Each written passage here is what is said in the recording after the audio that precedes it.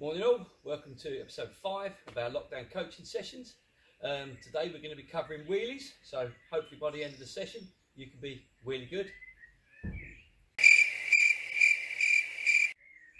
Moving on, so as we showed in our manual session, how to get the front wheel up, how to find that balance point. With a wheelie it's pretty much the same. What we need to do now is get the front up and coordinate our pedalling so we can be pedalling on the balance point, using the brake to feather the brake, hold the height of the front wheel and control our rhythm so we don't start getting out of control, going too fast. One of the real common mistakes is everyone tries to pedal real fast to hold that front wheel up. What we really need to do is control the pedalling so that the wheel stays at one constant height and we feather the brake to maintain it. What we're going to do now, give you a quick demo and then we'll break it down into component parts.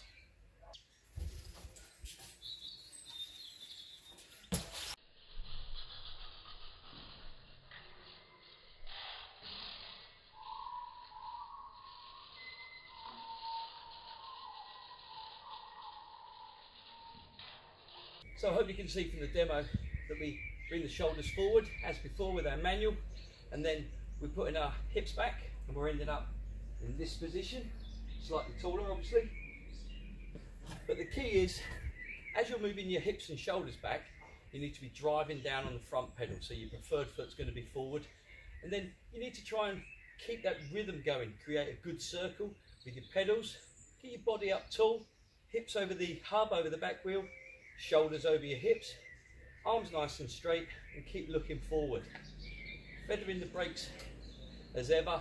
As the front comes up, you might find it goes too high, and it's just being delicate with that brake, not on or off, but maintaining it so that you're using the brake and your pedaling rhythm to hold the wheel in the right height.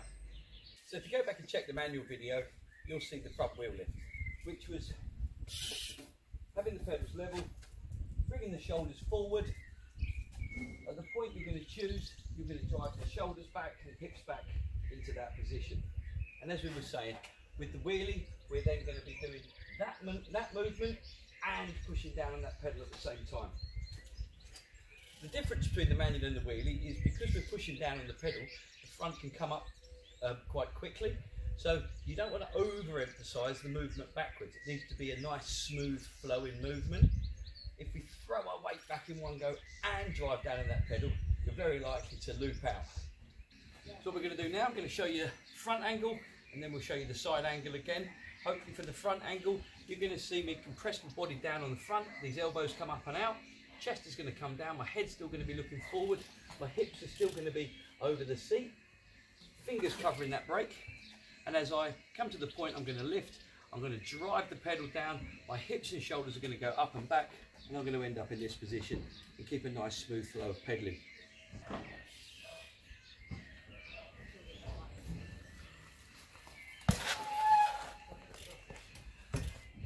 So hopefully from that you can see that it's a combination of moving the body weight back, simultaneously driving down on that pedal, and then just trying to be smooth with it.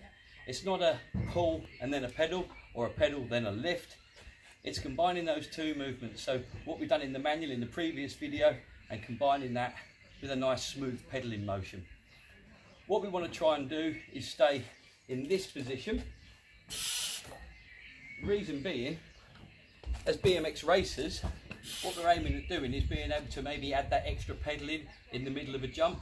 So for the national riders out there in the UK, think somewhere like maybe Cyclo Park's first jump.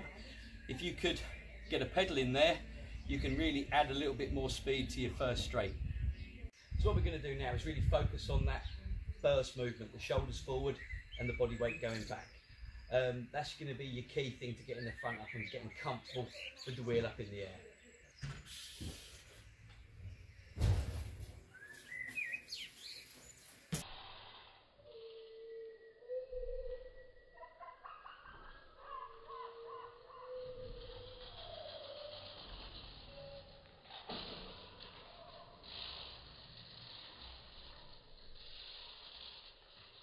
So hopefully from the video you can see that movement, see the way the body moves forward and back, trying to make it as smooth and efficient as possible.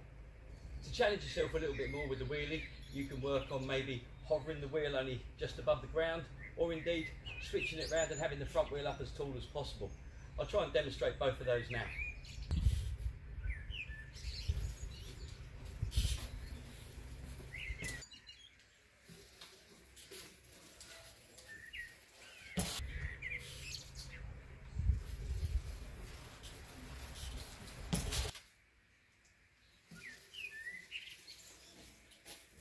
So hopefully you can see the differences there between the basic wheelie, the front wheel low wheelie and the front wheel high wheelie. It's all a case of where the body position is. With the regular wheelie, the one that we really need to use probably more on the BMX track, we're going to be in this position. With the low wheelie, your body weight's going to be much further back and much lower. Again, that could be simulating pedaling off the back of a jump, getting comfortable with body position in that place and getting some pedals in. And then obviously the front wheel up real high is that body being up super tall. And again, with a really steep and deep double, you might even get comfortable being able to put a pedal in the middle of one of those. But more importantly, it's about getting out and playing with your bike and having fun, becoming at one with your machine and really enjoying the sunshine while we can and the space we have available. Hope the video's really helped. Hope you've been enjoying the series.